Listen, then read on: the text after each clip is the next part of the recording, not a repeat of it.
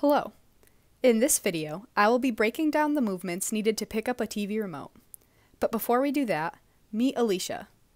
The ability to pick up a TV remote is especially important for Alicia, as it allows her to participate in the leisure activity of watching TV. This occupation is meaningful to Alicia as she values her leisure time, especially being in college. After a long day of working on assignments and studying, she enjoys winding down by watching TV, and to do so, the act of reaching for and pushing a button on the TV to select a show is essential for her to participate in this meaningful occupation. To begin, I will first break down the movement into 5 different phases, and then we will look at the specific movements needed to make this action possible. First up, we have the stance phase. Alicia assumes a comfortable and balanced position on the couch to initiate the task of picking up the TV remote. Next is the preparatory phase, or the wind-up phase. In this phase, Alicia's muscles are prepared to generate enough force and momentum to allow her to reach over, pick up the remote, and press a button.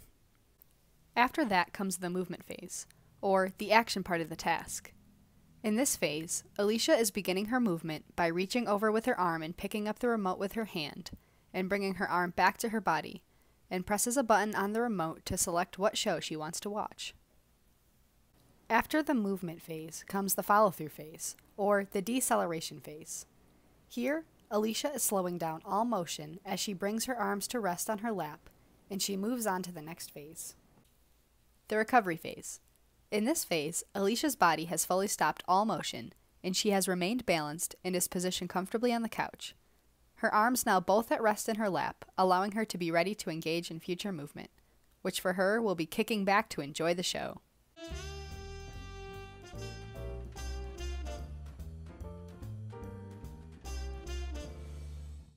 Okay, so now we are going to look at the specific movements necessary for all of this to occur. Alicia begins her task, seated comfortably and balanced on the couch, as stated before in the phase section of the video. She sits with her shoulders in neutral and elbows flexed. The arm closest to the remote, or her right arm, will be the one I'll be focusing on. Her right wrist is in neutral, her thumb in slight CMC palmar abduction, and digits 2 through 5 are all in flexion at the MP, PIP, and DIP joints as she sits there, ready to reach for the remote. As the movement phase begins, she abducts her arm and extends her elbow. As she starts to reach for the remote, her wrist remains in neutral as her digits 2 through 5 extend at her MP, PIP, and DIP joints. Not fully, but enough so she is able to get her hand around the TV remote.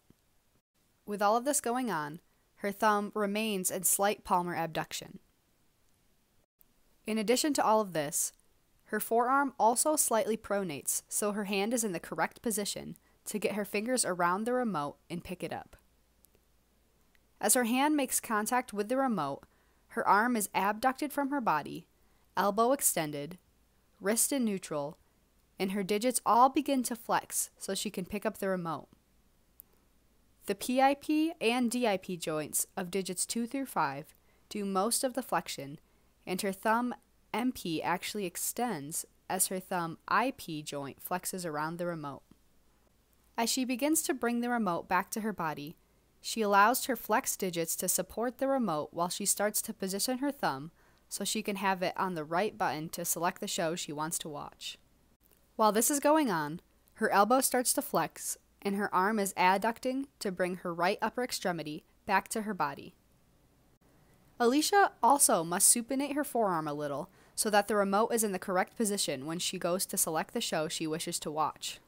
With her arm now adducted back to her body and elbow flexed so the remote is up and pointed at the TV, her wrist is now slightly extended.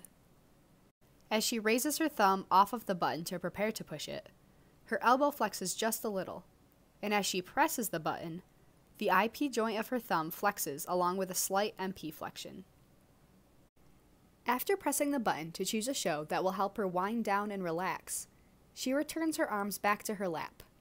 Remote in hand so she can have it close by for future need, her elbow extends, and there is very slight shoulder abduction to bring the shoulder back into a neutral and comfortable position.